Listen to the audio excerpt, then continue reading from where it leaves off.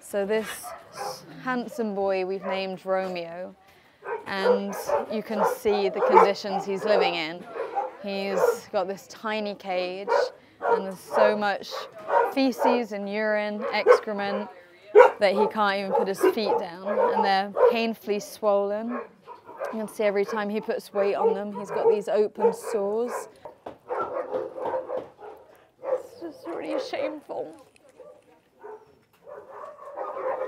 We're going to move Romeo into a different cage just temporarily until we can get him out of here for good. But obviously we can't leave him for another minute in this cage.